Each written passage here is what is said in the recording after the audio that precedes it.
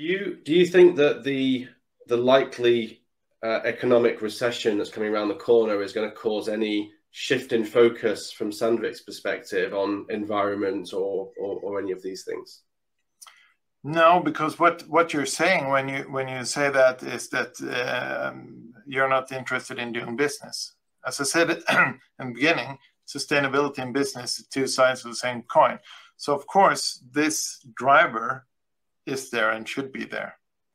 Because if you integrate sustainability into your business, you will eat from the same coin, so to say. So I don't see that as a problem. We have our ambitions. We're following our plan. We have these targets I showed you in the shift matrix. That is for 2030. Those are then broken down to 2025, and then we have annual targets. So we're following our path.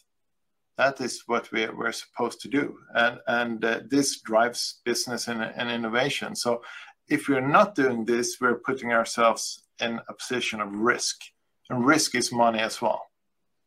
Yeah. So I think you need to sort of expand your horizon of the problem. That if you say, oh, we don't have money to address climate right now, that will bite you down the road, because then it will be even more expensive.